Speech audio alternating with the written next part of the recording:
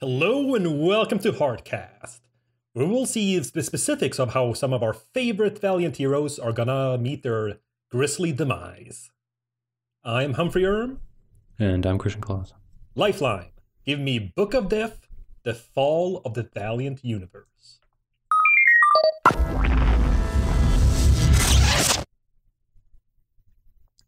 Issue 1, Fall of Bloodshot.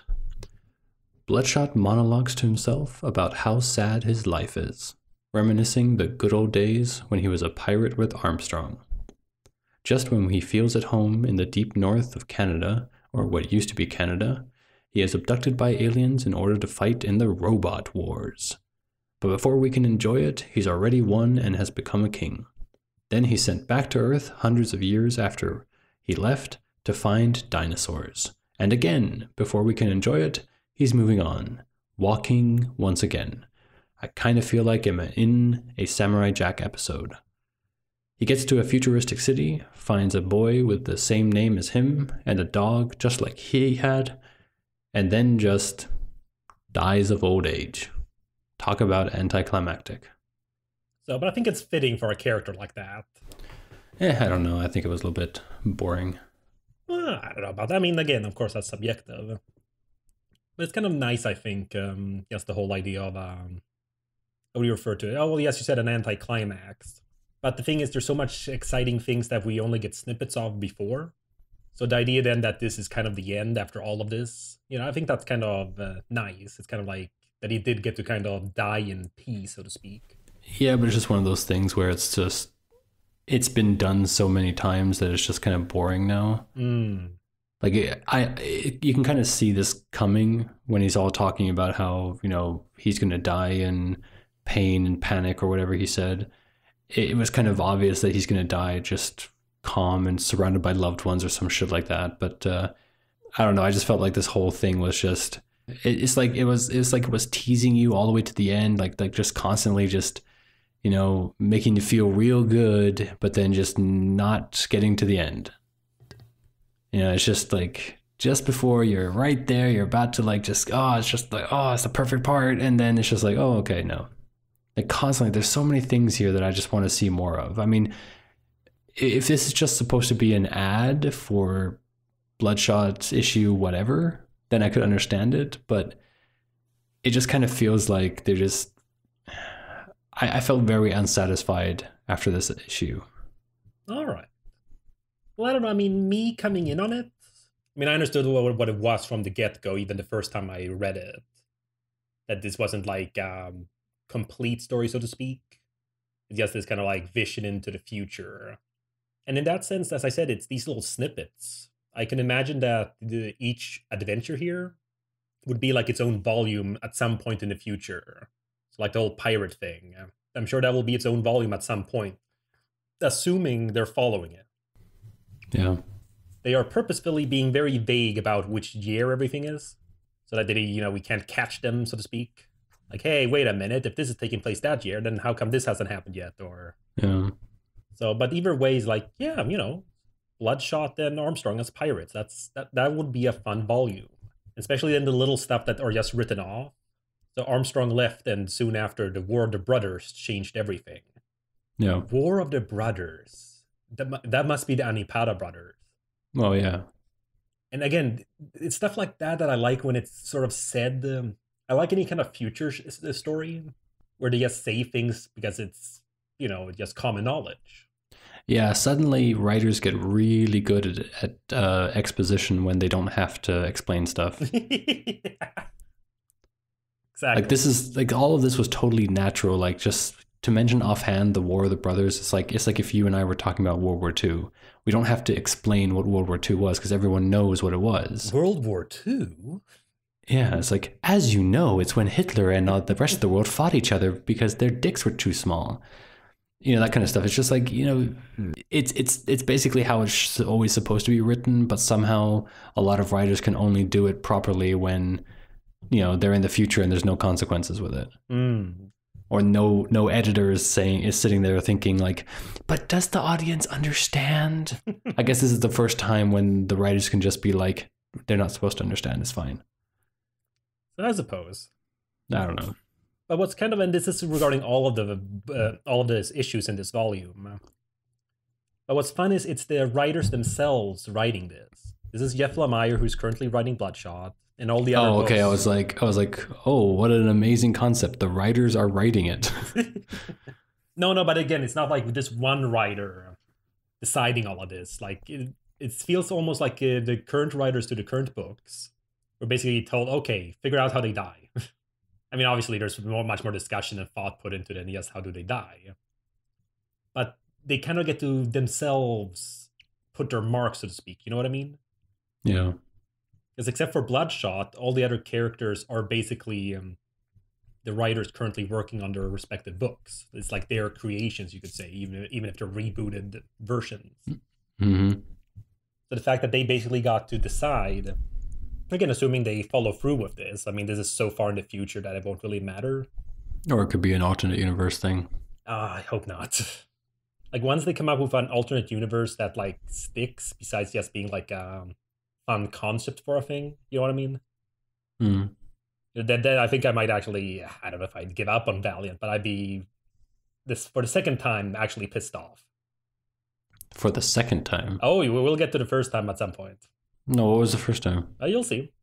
No, none of this you'll see. What was the first time? So, it's what's called Bloodshot Reborn Volume 3. Why? Well, it's a spoiler. So?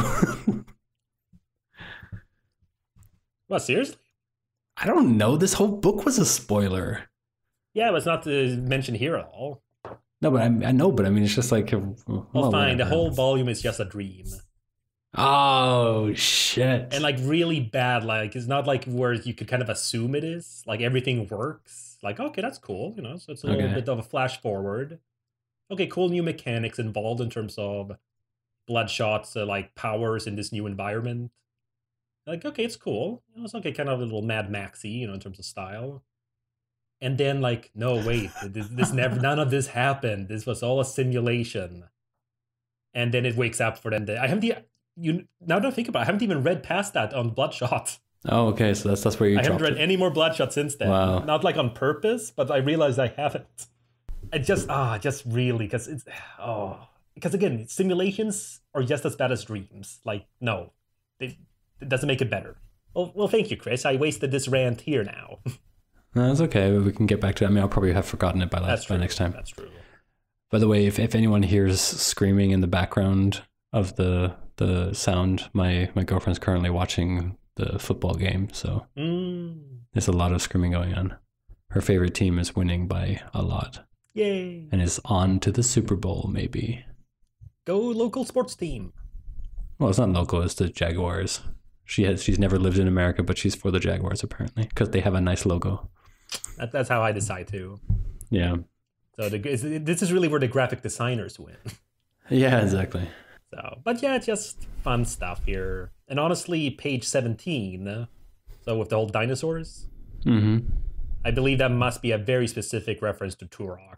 Not just the fact that there's dinosaurs, but what's called his pose there, I think, is reminiscent of some cover.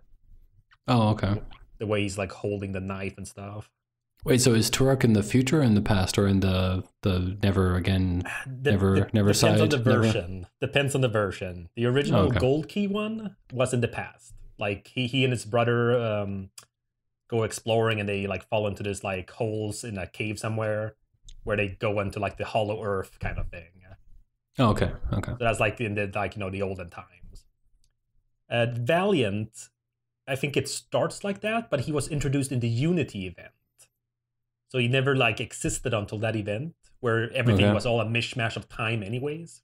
And then after that, he got his own series, which was in the present day, but fighting then cyborg dinosaurs. And then the Acclaim, which is then the version that became the games. I believe because of the weapons, it must be in the present day at least. But I haven't like read those, so yeah. Don't know. Okay. I love characters with complicated like publishing history. But yeah, I guess that's not really much besides, specific things that they're hinting at and stuff. No, I mean, I guess the way that he died basically is just the nanites stopped working. Right? Yeah. Yeah. So who's the kid? I don't know. I mean, he says Ray. Is it is it Rye? I was thinking that too, like if that could be a cool like way to kind of connect it. But I don't know. There's nothing. It's implied from what I remember from the volumes we've read that he was taken from birth. So it's not really like he'd grow up. Yeah, but that's only the Rye that we know. Oh, like is an older Rye or? Well, I don't know. I mean, it looks like a lot of cities are still on Earth. Yeah. I mean, if this city that he's on is on Earth, which I assume because he's on the ground and stuff like that. Oh, that is true. That's a good point. So it might be the first Rye or one of the first test subjects that's going to be Rye, or I don't know. Well, again, they're vague. They're purposefully being vague about it. So, like in terms of which year it is, so we wouldn't know. Yeah. Though honestly, I mean, since I mentioned that before as well, the what's called Bloodshots and Rye's connection. The fact then that his real name is Ray and stuff like that, it's got to be some connection. Like, not that it's not because of his name, that's why they call him Rye. Yeah. But just in terms of, oh, hey, yeah, there's, little threads connecting, even if it's coincidence in terms of in the universe. It's just kind of nice that there is, like, little things, little motifs. But yeah, it's just, could be basically a preview of future volumes here. Though as far as I can tell from, like, the previews of the current volumes, and none of these things have happened yet. And we're like, what, 2 years, 3 years behind? Now this should be, this would be 20, yeah, this is 2015. Yeah, so 3 years behind. Yeah. But from what I've been able to see from what has been published, at least from the, like the covers and the preview pages and stuff, none of this stuff has happened yet. And again, like I said, with some stuff, they do like flash forward sometimes, just like with the Eternal Emperor. So it's not like they have to wait, until time has passed to this point that they can tell the story. Mm-hmm. Again, I think that's a kind of cool thing, especially as much as I would love for all these writers to stay on the books. It would be really cool with new writers taking on these like years later. Yeah. And just kind of like, okay, well, here you go. Like, good luck. Let's see what you can do with this. Yeah, good luck. That's a good way of saying it. No, but I mean, you know yourself, from when we've like analyzed the movies and stories and stuff, like, oh yeah, but how could you do this better? Or like, oh, actually, how couldn't that have been cool? Like, it's a lot easier when you have something to work with, starting from scratch. Like, oh, okay, come up with a story. Ugh, hard. But here, when you have very specific things here, you have these 4 pages with, both giving you a visual of everything as well as, all the information in the captions. You have a lot of stuff you can work with there and then, like, just try to make it fit into an actual story. I don't know. I mean, I'm looking forward to whatever can happen from this. And I really hope they stick to it. Issue 2, The Fall of Ninjak. Ninjak, now an old man, is meditating in the remains of his old castle after an off-screen attack from the armor hunters years before. As he does so, he's attacked by little spider robots who are apparently being controlled by Livewire. The two discuss things amongst themselves in terms of past events, such as Dr. Silk's clones attacking Japan, leading to Livewire to prepare to lift all of Japan off of Earth. Ninjak sees the flaws in the plan and vows to stop her, showing off his army of Spylocks, along with Ginger. Turns out Livewire isn't really Livewire, but rather a robot version of her, so he has no qualms about blasting her with Ginger, with the both of them flying into space to destroy New Japan. They both die in the process, unaware that their efforts were meaningless. I gotta say, this one felt a little too, like, sort of bat-wanking, as I've heard people call it. What? Well, it's regarding any story with Batman where he's a little bit too good. You know what I mean? Okay. Like, Batman's just a man, but then, but he learned how to do this, and like, really? Seriously, he's going to be able to do that now, too? It's kind of jumping the shark in that sense. Sort of. I mean, again, this is far in the future, 100 years. So it's not like that, but it's just, that arm he has, it's not technology. Mm-hmm. And like, again, if he was a psyot, sure. Because, they've shown that, there are, if you're a psychic, you are a psyot. But yeah, I don't know, just a little too much, I feel like. Oh, he has now meditating psychic powers. Well, I mean, then again, this whole this whole universe has a lot of different things where people can do amazing things just by meditating. So I wouldn't necessarily. I mean, that's not the worst thing that I've ever seen in a Valiant comic. You know. Oh no, certainly not. I just feel in terms of ninja. Not even then. I mean, no. I mean, come on. I mean, you don't know. I mean, would you have believed it more if, like, would you have believed it more if we went through an entire volume where he then meditated and learned this thing? I mean, you never know. And again, but also you have to understand he's fighting an enemy, right? Right. So when you fight an enemy, you're trying to intimidate them. So honestly, it might just be some technology. Nobody makes it very clear that it isn't, though. No, he doesn't. Yes, he does. No, he doesn't. Let's see. I know you're looking for it right now.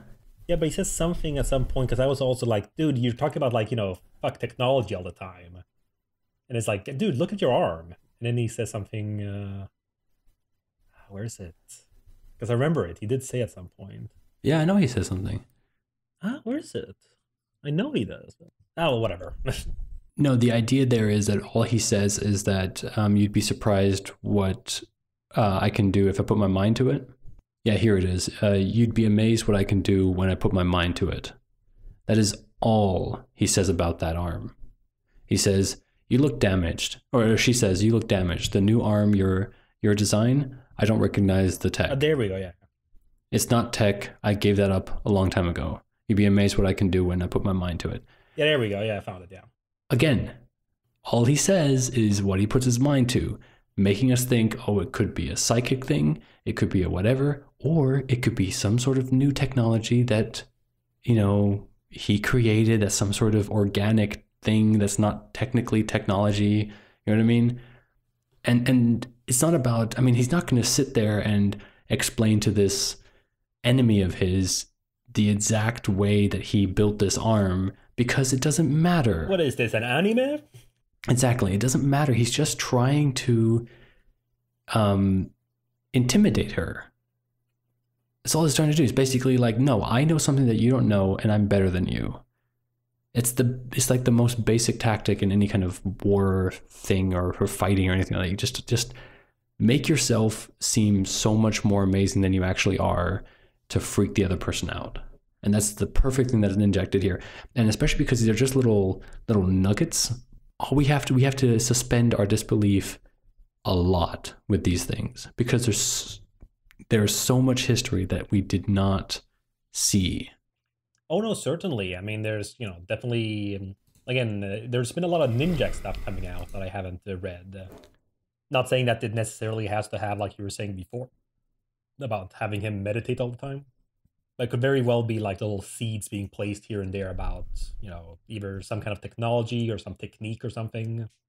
And again, in that sense, it does just like the previous and the later issues do, with just putting you in the middle of something where you purposefully are confused because you don't know anything. And also we get, we kind of knew it already from Ryan, but now we get to know that it is Livewire that is controlling New Japan in that sense. Or like, the reason they call it Livewire is because of her, even if it's not the real her. That stuff always gets funny. It's a clone. It's a robot replica. So it's kind of cool, and especially things like with Spylock too. Because they mention in Rai, how he's like a movie character, like he's like a franchise. Yeah. So the idea that he's trained up these people as Spylock, and then this is just like the origins of that. It's kind of cool. Yeah. Yeah. Ninja gets to basically be in the future in a way, you could say, without it being like, oh, it's future Ninja. Like Spylock got to be his own character before we like find out about this.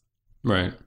But is it just like a, kind of like just a big tragedy at the end there? Because I'm not entirely sure what happened then. Like he attacks New Japan, he's destroyed, but New Japan's fine. Like is he just supposed to be sad, or am I missing something? Because I have done that before. Yeah, I don't know. They did say that it was supposed to be in space, right? Yeah. And maybe it's not in space. Maybe it's just in the atmosphere. It's still within the not in the atmosphere, but like in the whatever the orbit is, like within the, I don't know how to fucking explain it. I'm not a scientist. But like, you know, maybe it didn't get all the way to the point where it needed to be or where it should be. So maybe it's not completely away from the Earth's influence. I don't know. I mean, it kind of looks like maybe I mean, it does look like he destroyed the propulsion, right? Mm. So maybe now it's just hanging in the air there. And that's how the new Japan was created, is because they got stuck in this loop around the Earth that they weren't supposed to have. They were supposed to go off, maybe orbit the Earth still, but outside of the stratosphere, because it seems like in what we've seen in Rai, they're not in space. Well, like, yes, then, yeah. They're orbiting within the Earth's atmosphere, right? It's a bit confusing sometimes, so I'll have to double check. Yeah, but I mean, the way that I've seen it, I feel like they are orbiting within the world's atmosphere, because they never talk about anything about, you know, not being... Yeah, vacuum and stuff like that. Yeah. So I don't think they're in space necessarily. Yeah. I guess it might be just on the edge of it, like right out of, like right on the pole or something. So it's like a satellite or I don't know. It's weird. No, a satellite is outside of the Earth's atmosphere. Well, it depends. Could have, you know, like low satellites. No, because you would need to have propulsion to stay up. Yeah, but you know, it's got science. Okay, I don't know. But yeah, I mean, this one wasn't quite as intense in terms of an info dump, I think, like the Bloodshot one was. Well, I mean, this one at least didn't have that much monologuing. Well, just a little bit. So, and again, yeah, some choice words and mentions of things. So we're like, as well as this one, as it says, just 100 years, which is a very small time when you think about it compared to the previous one. Yeah, but it's also just so weird. I mean, how did he survive 100 years? See, it's funny, like that I don't have a problem with. No, but he must be like 130 years old. Oh yeah. No, but that I'm fine with, because that I'm thinking like a meditation kind of thing. What the fuck? So you're okay with someone... You're okay with someone living like 40 years more because they sit down and think, but they can't control an arm that does not have technology in it. So, well, see, that's the thing. I feel that's something more like, okay, yeah, you know, mind over matter. But controlling some like little things on your arm so that they can dude, you just said mind over matter. Yeah, but there's a difference when it's like psychic powers like that, rather than just, you know, like your body controlling. Your body's also matter, dude. Yeah, it's not the same. And so is a fucking. I mean, and besides, actually, dude, literally, his metal arm is matter that's connected to his body. Yeah, but I don't like it. Like if you look back at Ninja Volume 2, you know, during the like flashback stuff at the temple. It's like basically like it's his back broken and stuff, and he just lies down. I can imagine that, you know, that him learning that it would be an extension of living so long that his body can just like he knows how to keep his body in prime like shape. And you don't think if he sticks a metal rod into his arm socket, it feels too weird. I'm sorry.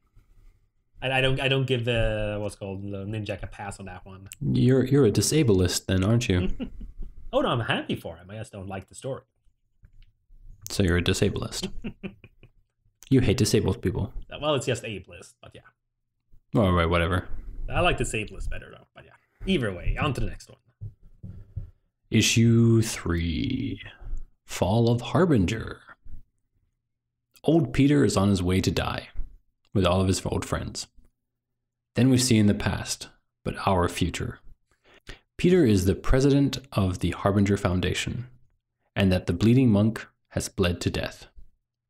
Harada is coming back to Earth, apparently, after leaving because his mind can't contain his brilliance anymore or something, and he doesn't know what will happen when it breaks. But now he's coming back, and Peter and all other Psiots can feel a buzzing. Then normal people, then everyone. The world is going more and more to shit the closer Harada is getting. We flash back to the quote-unquote present and see that the renegades were just a figment of Peter's imagination. but he knows, so I guess it's cool. Harada's mind breaks in, and Peter relives everyone's death, which we get to see, which is nice. Then we finally see what Harada has become, and after wading through the metaphors and other cryptic monologuing and scientific mumbo-jumbo, I'm still not quite sure what's going on. Something's attacking him, or maybe it's his own mind. Whatever. Either way, I think Peter and Harada both go onto some other plane of existence where they live as buddies. How nice, especially in the wake of the destruction that they left. To tie everything up, Peter's wife is now trying to rectify everything, I guess, but she meets a newborn child that is bleeding constantly. The reincarnation of the bleeding monk. Whatever that means. All right. Isn't it nice to know how Peter finally dies? If you ask me, he died way too old. Wouldn't it be hilarious to just have like one of these stories exist in the now? I was like, it kind of like it foreshadows like the next volume of another series or something. Yeah. Like literally the next time we open like Harbinger volume, I don't know, 150 it feels like. We open it up the next volume and then it's just like, oh shit, this is happening now. Peter's gonna die in this issue. That's awesome. That honestly would have been a really cool thing, because it like spoiling you in this, but by treating it like, oh yeah, it happened long ago. Well, I guess, I mean, some of the, because when they go through all the yeah, this is one of the closer things we've gotten here with like the Renegades. Yeah, with how showing how the Renegades died. I mean, they died in very young age, kind of. I mean, especially the Torque guy, he died. What's the thing he died from? Spina bifida? Yeah, I don't know what that is. Google Spina bifida. Spina bifida is a type of birth defect called a neural tube defect. It occurs when the bones of the spine don't form properly around part of the baby's spinal cord. Spina bifida can be mild or severe. The mild form is the most common. So basically it's that stuff that... Well, yeah, that's... exactly. So then we got Faith Herbert, Sefer. Yeah, how did she die? Just died. Yeah, you know, he has heart failure. Archer. Totally, you know. Does Archer have a goatee? I think so, and it looks like he's gained some weight, too. Yeah. Unless it's just the clothes that are unflattering. And does he only have one leg? Or does that look weird? Is it just a weird cut there? No, I mean, as cool as he is, I think he would have, like, some kind of crutches or something if he did. Yeah, but doesn't it look like he just has one leg? It's just a silhouette thing with the clothes. Like, are you sure? I think so. He's just, like, mid-walk. Oh, yeah. I see it now. Yeah, you kind of want to put a gray line there to outline the Yeah, you get a little bit on Chris there. She got some like lines there on her dress to kind of... Yeah. You kind of want that on the leg too, because it looks like he has only one leg. Or just pose him differently, so it's a little clearer. So it's more obvious. But either way. Yeah, so she died. But again, little things like this too, you know, like... Because again, we got a hint of this from, you know, the last Exo Manowar volume. During the wedding, with Faith, you know, dancing with Archer. Yeah. So that would be like the first like spark of romance between them. That's kind of like a cute little thing. Then like again, you know, I kind of like this in terms of spoiling the future. Yeah. Because it's more like, because rather than just teasing about things, it's a bit more now, yes, these are the things. You know, we're not being vague about things. This is how it happens. Is the writer of Harbinger the same writer as in Archer and Armstrong? No. That kind of sucks. Because basically the writer of Harbinger is like, no, this is my ship. Faith X Archer. And I'm going to now put it into my comics, so now you have to do it. Well, maybe he... Oh, wouldn't it be awesome if they had like a little writer's feud, and then the writer for Archer and Armstrong just made Archer like a really like a cheating bastard, like just like like he has his own some like OC ship or whatever it's called, like what's that ship called? The OTP. Yeah. OTP, that's the one. Like some sort of OTP that he wants to push, like I don't know. Archer gets together with his sister or whatever. Well, they're not by Context people. She's adopted. It's okay. I do like the idea that Faith's casket is floating, but it kind of doesn't make the pallbearers kind of necessary. Well, it's tradition. Oh God, do you think many people were just like, oh man, that casket's gonna be so heavy. Oh. and then it just floats, and they're like, oh, thank God. So, but yeah, no, that's the main thing we kind of get there, because then everything else is very far in the future. Yeah, when did this... Wait, this came out 2015, so that was pre-Trump, right? Oh, yeah. Because this whole thing where it says, like, her funeral is the most attended in recorded history, that felt so Trumpy to me. You know what I mean? Like to mention that...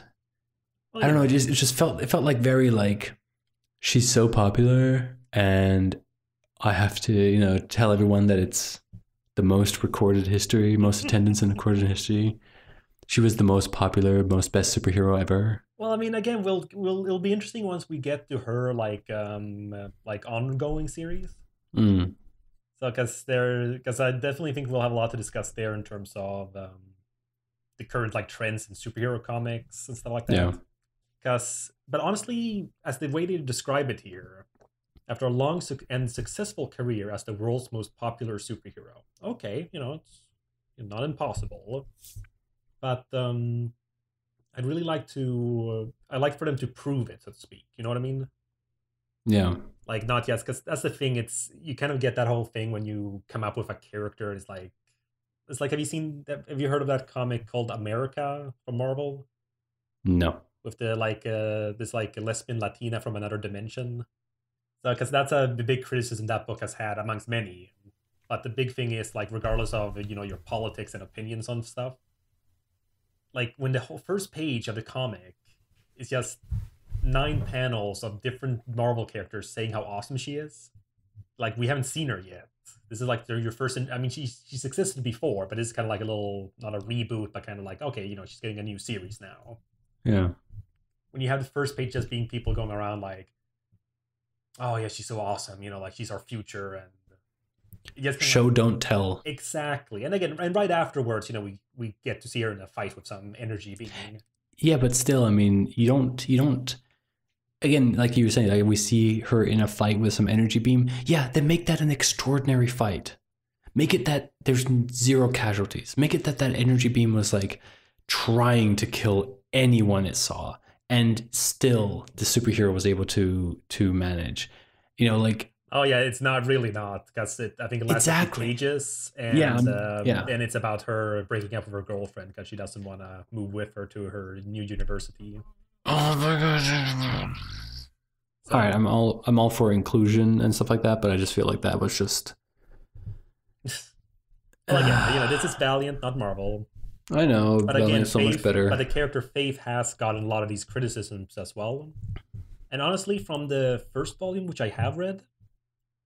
I'm not sure I agree. We'll see once we get to it again. Maybe after rereading it, I'll notice some flaws in the story.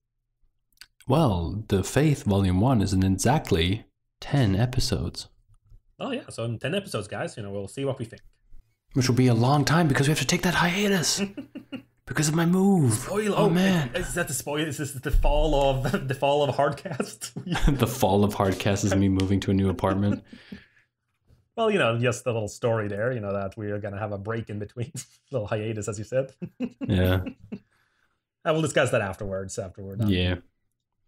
But yeah, I mean, and again, the other big thing I noticed that didn't feel too, like, weird, though I do know some of this stuff is based on, like, the original Valiant. Hmm. So, because apparently in between the present day and the whole 4001 AD, you do have this future in Valiant that's like this one, where there's a lot of psyops everywhere. Yeah. But then there's no explanation really. About how suddenly they all kind of disappear in time for 4001 AD. So that could be something interesting to see, as well as the fact that we can find out here that Sunlight on Snow, or Mech Major, that he must in some way get loose from Harada at some point, and then creates his own society. Oh, is that what that is? Okay. Yeah, I wasn't quite 100% sure what that was that he had. I mean, everything is still Harbinger Foundation, it feels like, and it seemed like he was just some sort of servant, but in a more sentient state. I don't know. Yeah, no, I mean, he has his own like society, as I understood it. I thought for a second that Faith was Peter's wife. That's because of that wife we get to see. Yeah, was that it? Because like when he goes at the beginning there, or not beginning, but he says, "It's okay, Faith, Yish. If I'm not back in an hour, contact the opposition council." And then it says, "Be careful, darling." And I was like, well, she looks kind of... Yeah, no, she's just old. Yeah, no, but I mean, obviously, I don't know the difference between... I mean, obviously, then... Because, so basically, what, he called his daughter Faith? Yeah, I think so. I think they named his daughter after Faith then, like in respect to her or something. Yeah, but that's so confusing. Yeah, well, again, it's... Because especially right now, I mean, I don't... No, he never spoke to Yish or Faith before this. So in that panel where we see an old, somewhat bigger woman and a young girl with pink hair, he says, one person says dad, the other one says darling, and he just says Faith and Yish, and he doesn't like look at either of them, so we don't know who is who. It's just so confusing because I was like, wait, what? He's married to Faith and their daughter is Yish?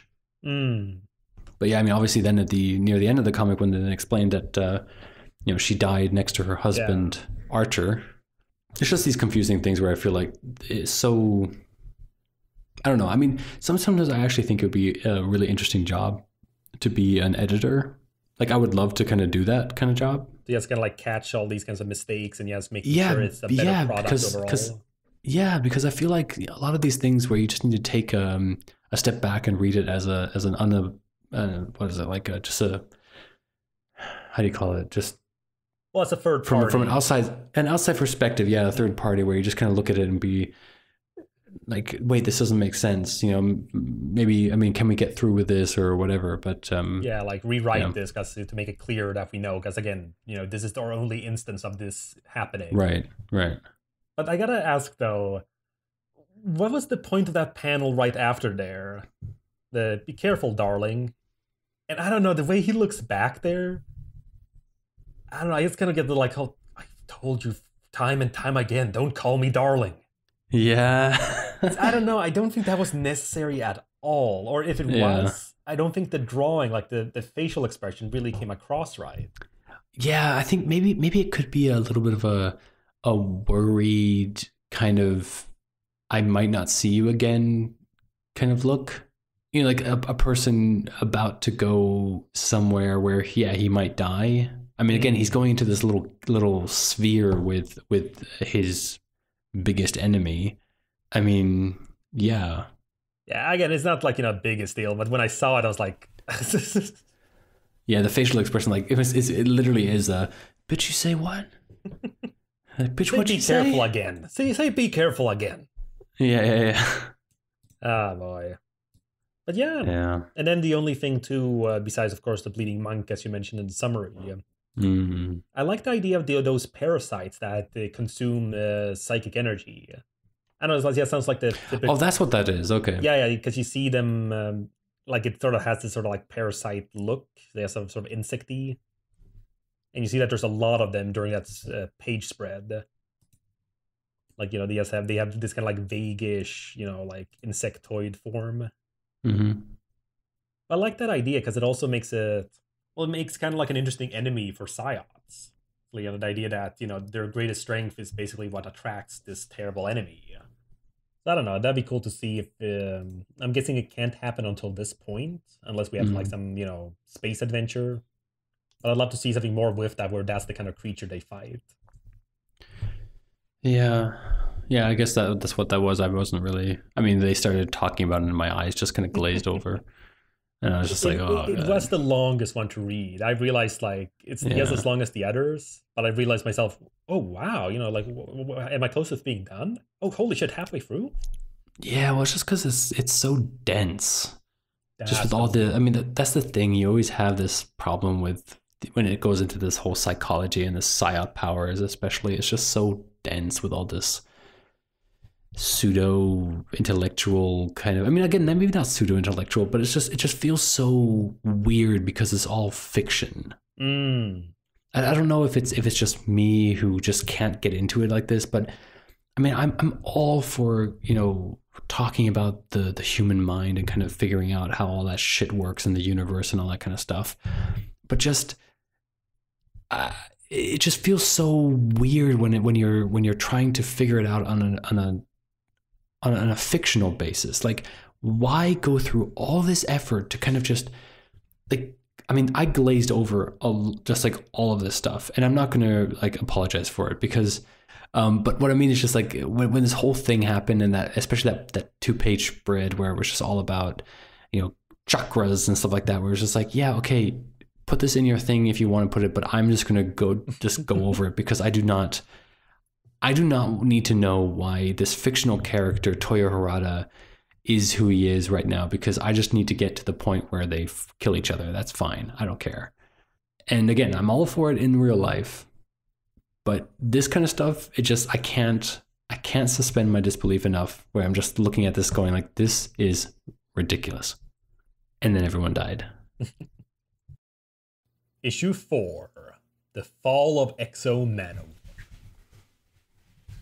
We see Commander Trill attaining one of those anti-Exo Manowar spears in preparation to kill the False One. We then follow a dad and his son visiting a museum for Exo Manowar in Italy, where he first reappeared, unaware of Trill and his henchmen entering the place in disguise. We then look back to the last moments of Auric, now almost entirely covered in the exosuit, giving his goodbye to both Shanhara and his wife. He then says goodbye to his daughter, Yuka, who after Auric dies moments later, takes on the suit that now peels off of him in death, becoming the new Exo Manowar.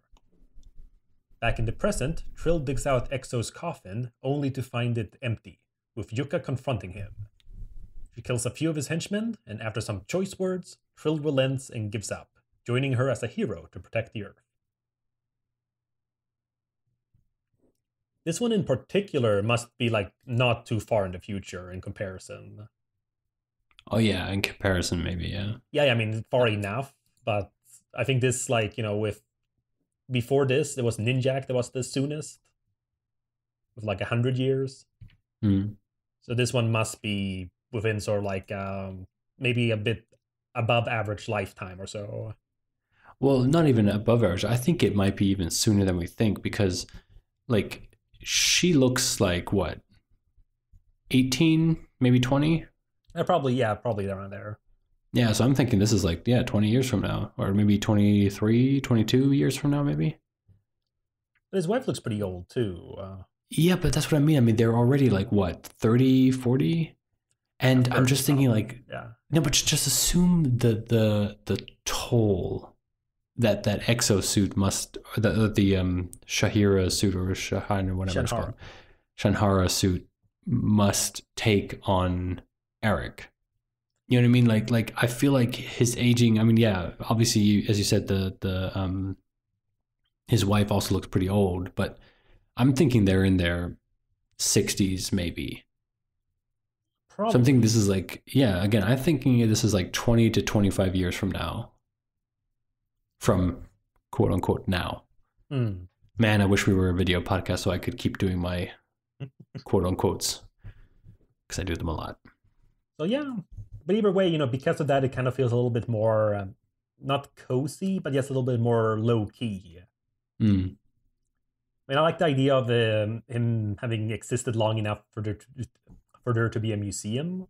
Yeah, I mean that's nice. It's just like the Flash Museum and DC Comics and stuff. Yeah. Because there would be. I mean, there must be, museums for superheroes, you'd think. With their cultural and like, societal presence. Yeah. And again, it's kind of, we know then that Trill, here that he's okay, so he's still alive after what we've been seeing from Exo Manowar. And he's on Eric's side. Well, yeah, but it's like confused. Well, it's kind of interesting to see what would happen then, where he then feels so offended that Auric's like buried there with the suit. to his knowledge. So again, it's one of those things where it's very interesting to find out then like what happens. And honestly, that I think will actually happen relatively soon. There's only so many volumes left in Exo Manowar, like the first run of it. And I also like the whole little seed that they're planting there with Shanhara leaving Earth. Mm-hmm. Because that, I mean, again, this is, still into the future, Arc's still alive in the comics. But that would be an interesting thing then to see, like, okay, some alien then getting a hold of it. Or, maybe coming back as a villain or something because it came grafted onto someone else. Just cool things like that. He was like, yeah, we can get some cool things coming out of this. Though I have to bring back that thing that I mentioned last time in Book of Death regarding Auric using Shanhara to heal his shoulder wound. Mm-hmm. Yeah. All right. Yeah. Yeah, but you see what I mean there? Like, because here he is totally covered, so it's not like... Because again, that's the impression I got, that it's more about you could choose to. So maybe if you don't care... Yeah, but dude, that's the thing. We actually talked about this. We mentioned that it might be just a skin, that he puts the skin above him, like above the inside of his... Right, yeah. Yeah, but we came to that. Yeah, but we came to that conclusion. I mean, we were saying that that he... that is like a nice thing that he's doing, because when he opened up his arm or whatever at that one issue, you could see the exosuit, or that Shanhara suit underneath his skin. Exactly. So maybe at this point he's just been like, his body's so damaged that this is how it has to do it. Yeah, it can't do it any other way. Which makes sense. I'd imagine he must have had some huge battle, not necessarily recently, but before this fate. Oh yeah. Like totally like maybe dismembered and immolated and stuff like that. So, at this point, that's all he can like kind of have. Yeah. But I gotta say, and again, I mean, this kind of discussion's always been had whenever, well-established hero is then like passes on his legacy. Mm-hmm. But part of me wonders, because that's also a discussion that's been had in the last few years, especially with Marvel, with a lot of their characters like giving their mantles over to newer characters.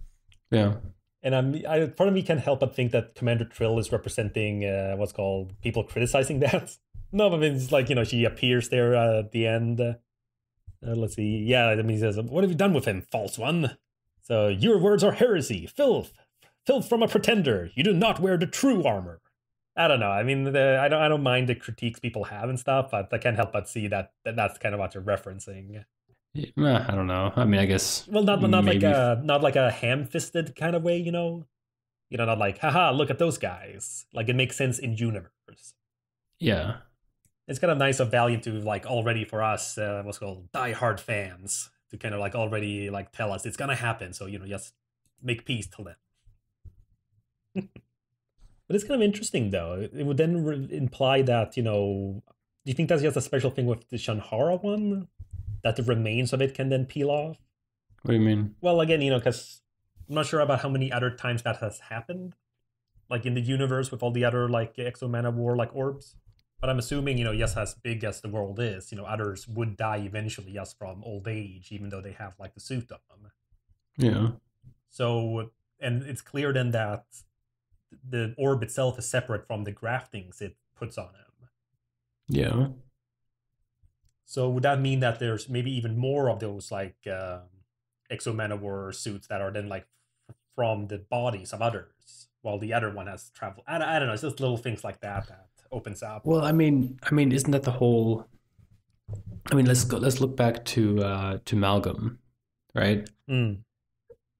Let's use him as an example of what he like the normal thing that a suit does to heal. What would you call it? No, not to heal generally, but to a host, right? It overtakes it, right? It becomes it. So I'm assuming that it would probably be one of those things where it's just like, all right, the host is here, I have it. The host dies, I move on to the next one, leaving nothing behind, right? Mm. But I feel because Eric and Shanhara had such a different connection, that this might be a special thing. Like it's special that this suit, that he became a suit, which again, it's very Power Rangers. Oh, but it could also then maybe be like a DNA thing as well. Maybe. So maybe because specifically it's grafting onto his daughter. So maybe that's the kind of thing that like it kind of arc dies, and then it maybe like goes to the closest similar thing. Mm. That could make sense. But yeah, I mean, the thing about the Power Ranger thing, I mean, it's the fact that she has a tiger's mouth on her head. Yeah, but that's something we've learned too, that it does kind of personify itself a little bit. Mm-hmm. So, no, I like it. I'm not saying I don't like it. I love Power Rangers. You know very this. Power Ranger-y. Yeah. Saber-toothed tiger. It's morphin' time. See, that's the thing. I wish there were more like Valiant fans everywhere, so you could have like Power Rangers jokes and stuff. But nope. Well, funnily enough, if you go to Hyper RPG, they literally have one day of Power Rangers role-playing game, and on the other night they have Valiant role-playing game. Oh my gosh, you combine. With our powers combined, we make this Megazord. Man, remember how surprised we were at how good that new Power Rangers movie was? Well, yes. As an aside on that, like I said myself, I don't think it's a good Power Rangers film in terms of replicating the original, like actually being nostalgic and hitting the beats I would want. But as a film on its own, it was very good. Yeah, right. I love that film. So, like I said, terrible Power Rangers film, but a good film. Well, no, it's a different Power. What are you talking about? Why would you want to just remake the same old movie? The point otherwise? Like, I'd rather they did. Actually, this is something that I was discussing at work too with someone. Oh yeah, because I've been hearing that this new Jumanji film with The Rock. Oh yeah, I've heard that's supposed to be pretty good. Yeah, it is. It's supposed to be really good. Yeah. But the thing is, as I was hearing I was discussing with someone as well as hearing a YouTuber say it. It feels like that's the only compromise we can get from like big Hollywood movies now. We can, if you want to have an original idea, you have to somehow brand it with something that exists. It did not have to be Jumanji. Like it could have been its own thing because okay, people go into a video game and. Was it the Black Nerd comedy that you read it from? No, it was someone else. I think George Michael Scott or something. Okay. Can't remember his name. Okay. He's a fun guy. But that's the thing. You don't need to make it into a Jumanji film. So they have to put in like topics and stuff in there. Like, oh yeah, that's a thing from the original movie. And it's just kind of sad that like, no, that's what you have to do if you want to make a movie. You can't make a movie about 5 teenagers with attitude, like getting like powers and stuff. It has to be a Power Rangers movie. And like I said, I just kind of feels with Power Rangers in particular, because it has such a very specific feel. I mean, there's a reason that it was popular, not just because, it's teenagers. It's specifically the style and look of it. Yeah. And that's what I feel then when someone wants to make a Hollywood version, like a big movie out of it. It just kind of feels, yeah, well, you got to kind of, make some connections to the original then, because there's a reason people liked it. It's why I kind of hate when they take like very graphical like cartoons, like Flintstones and like Yogi Bear and stuff. I mean, the design is what sold those characters for the most part. It is very nice 2D character design. And then they make a movie out of it. It's like, you know what? Those beautiful designs and stuff, I say live action actors. Like live actors, just have clothes on that kind of look like what they wore. That's what people want to see. There wasn't anything intrinsically appealing about the designs. No. But that's me as an animator, Yeah, exactly. I mean, literally no one cares about that.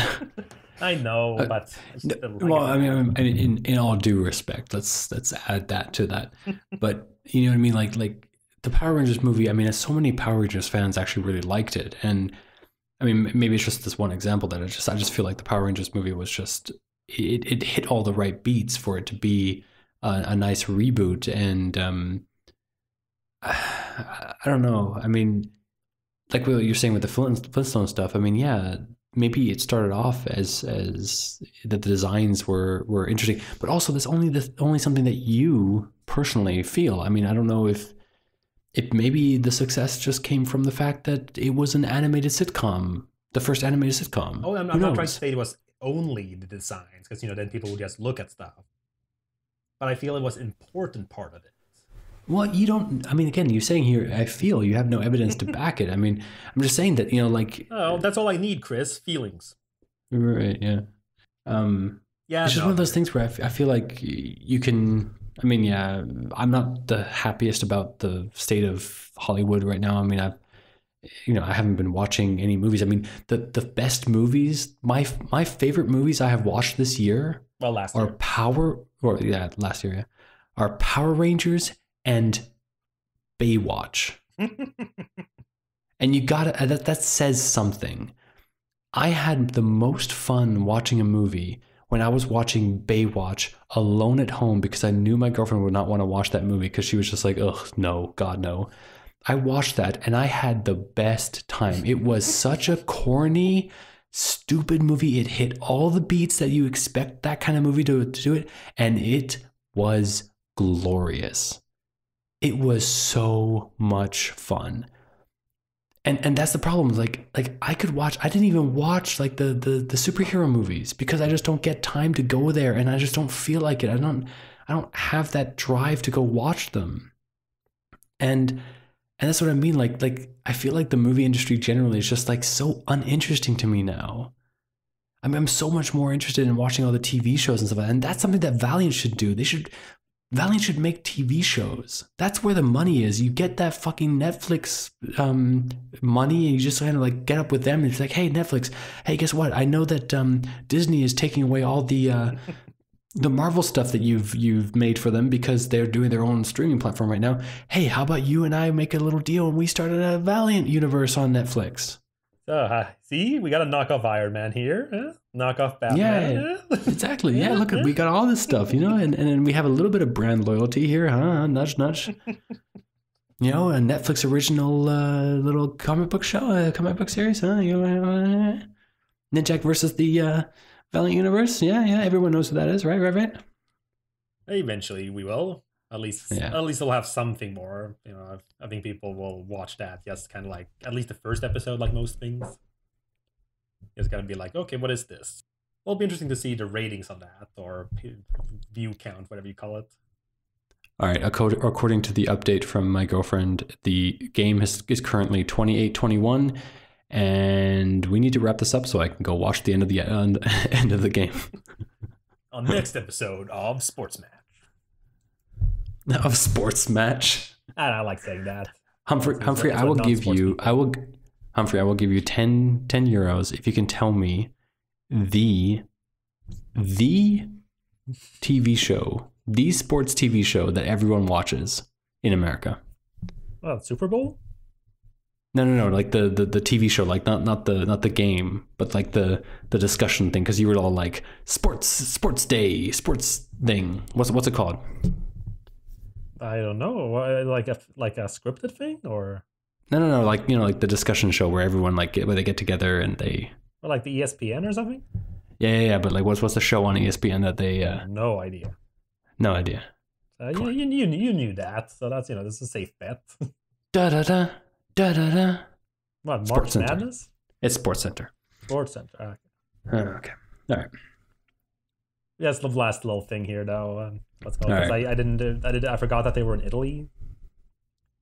So on page 7 there, when you see like the vine in disguise, yes, that's about before they enter through security. Yeah. I didn't realize that they were speaking Italian, so I felt like, oh, he knows her on a first name basis, Gracie. Oh, dude.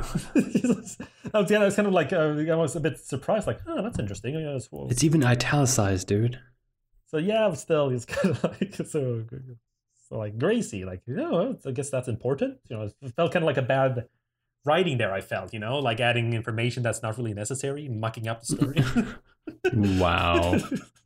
I mean, it was just enough because then I think it's on the next page. Yeah, because then in the next page, Emergenza.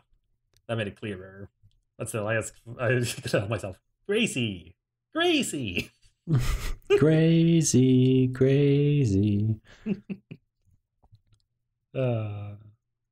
All right then. But yeah, I mean, as a whole volume, of course, since these were all separate little stories with obviously continuity, but not in continuity. Not really much to discuss. That we made all our discussions per issue. Yeah. But how did you feel with this then in comparison? Because the previous one, as you said, kind of like defeated its own purpose at the end. But these, I believe, are what's supposed to be canon. Like, everything should lead up to these moments. Yeah. So, and yeah, I mean, again, it'll be a while, I'm guessing. So unless they want to have some time skips, which would be kind of cool, just to get things going. But yeah, you've like the idea. Would it be cool, like, if DC and Marvel did something similar? I don't think DC would have DC and Marvel would have the balls to do something similar. I don't think they would ever want to paint themselves into a corner like that, like purposefully paint themselves into a corner like that. Like an but then again, death also of Batman, even if they make it some weird thing where he lives for 150 years. But even then, dude, like the death of Batman, that's been done. Well, not properly though. I mean, no, but yes, it has. No, like it's proper. The Dark Knight Returns. Yes, but that's what I mean. It's like death doesn't mean anything in Marvel and DC. It doesn't. I mean, the only person who actually dies is Ben Parker and what's her face? Gwen Stacy. Gwen Stacy's kind of back though. Yeah, because of the alternate universe shit. But yeah, you know what I mean? Like, that's what I mean. It's like, that's what I love about Valiant. It's just like, they have balls. They're just like, we're gonna do one universe. So can Valiant put that quote on one of their books, Chris? Please. Valiant has balls. Christian Claus. Christian Claus 2018. No, but you know what I mean? Like, they say like, okay, we're gonna do one universe and everything sticks. No repeats, no fuck ups. This is it. And I love that because it makes so much sense. And as a fan, you can when you told me, hey, let's read every single volume of Valiant and discuss it, I was like, are you kidding me? Because I only knew Marvel and DC, and I'm just thinking, how are we going to get through thousands of books? We're never going to catch up. And then you're like, oh, no, it's just this many. I'm like, oh, okay, that works. There's no alternating timelines. There's no, but, in this universe, this guy is like this and this and this and this. No, nothing like that. It's just one timeline, one story, and it's beautiful. And I love this. I mean, this should have been the Book of Death. All the stuff that happened in the last volume that we read, I don't care. This is the real Book of Death. We see some of the best characters, the most popular characters of Valiant die and how they die. I mean, yeah, Bloodshot's death was a little bit anticlimactic and I'm not happy with that, but the other three, perfect. I mean, with the Peter Stanchik thing, I just wanted to see him die. I don't care how he would die, I would still be happy. But with this, it's just beautiful. I love it. I love you, Valiant. And yeah, it's good stuff. All right. I don't think I can top that, Chris. So, if you'll sign us off. You can discuss this episode on Reddit, tweet us, or you can follow us on Facebook. Also, all of our episodes are available on our hosting site, Podbean. Links are in the show notes. Catch us next time for a very special episode. Book of Death, Legends of the Geomancer. The illegal copy. Illegal. We'll discuss it when it comes. We will discuss it has it a story. It has a publisher story. It's illegal.